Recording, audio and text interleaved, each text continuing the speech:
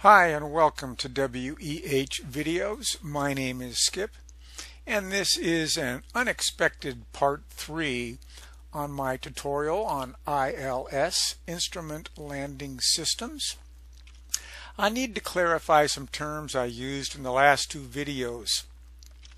I used capture, alive, and active, and I think this may have confused some of you. When an instrument such as the glide slope starts to move down, we say it's alive.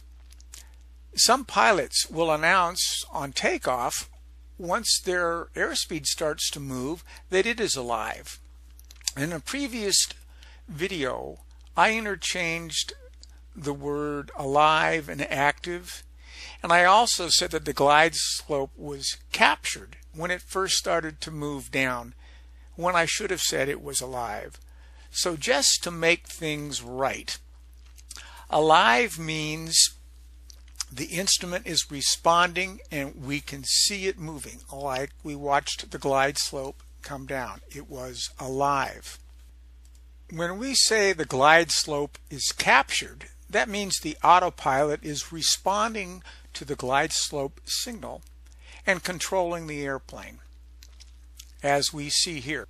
I hope this clears up any confusion I may have caused, and I apologize if you were confused. So please feel free to leave a comment, send me a message. Thank you so much for watching, and God bless.